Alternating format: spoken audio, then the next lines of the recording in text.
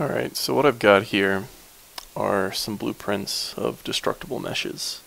I'm seeing some weird behavior.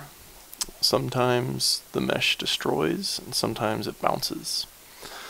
And I was a little confused, so I wanted to get some input on this. See, there's one of them. Bounces, and then destroys. And it's all like kind of pseudo-random. I can make it sometimes destroy close up, sometimes not.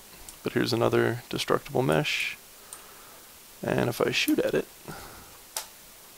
they both destroyed. That's pretty good.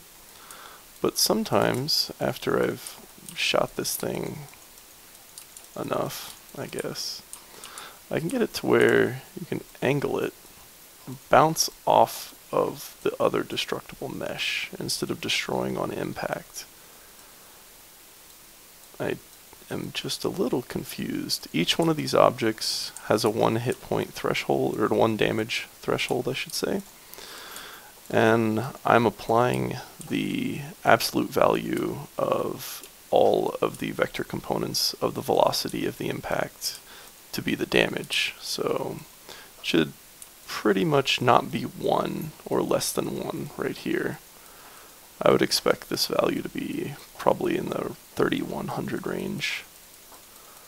But yeah, so there we go. We had a double ricochet going for a second.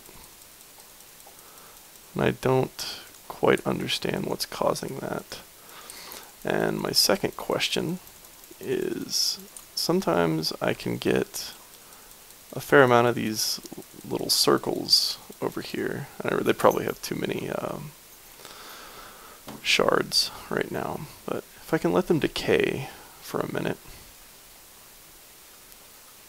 and we see most of them have decayed, but whenever I walk up here, you're gonna see like undestroyed ones just spawn and destroy on me.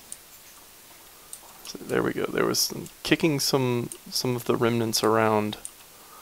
You can see them starting to appear whenever I start shuffling this stuff about. And I don't know what's causing that either. There was some more.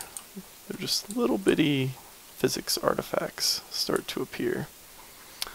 So those are my questions, and if you want to see my blueprints, I'll include those in pictures actually.